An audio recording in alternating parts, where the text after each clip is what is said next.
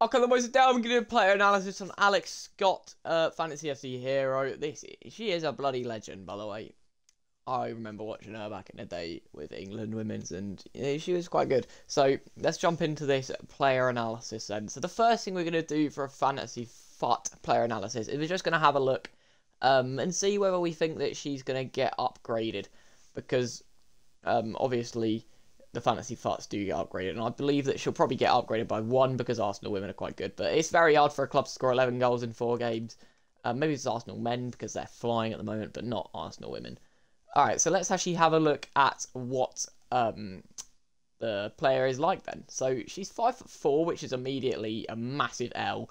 High medium, yeah, it's not great either. 3-star, 4-stars, okay. Right-footed and then controlled explosive. So the 5-star, 4-star and the high medium work rate is not great. Let's have a look at the player details. It's going to be nice and easy to link to, but obviously, like, she's going to get free kill anyways. So she'll be a nice linker for your other players. Now let's have a look at the attribute details, the stats. This is the stuff that matters. 90 pace there, brilliant stuff. 74 shooting is okay. I mean, she's got very low finishing, but it's okay. Like, obviously it doesn't matter too much. The passing's brilliant there. The vision's a little bit low, but the passing is brilliant. The dribbling is amazing there as well. That's actually very nice dribbling for a fullback.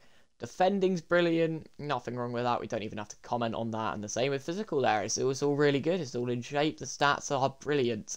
The only thing that's let her down so far is her height. Obviously, she can't do anything about that, but like it is going to be a bit of an issue.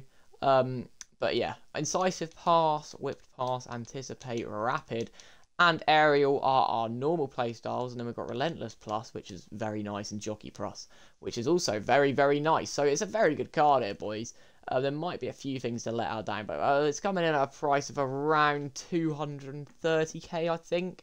So not too bad. I think. I reckon that is probably.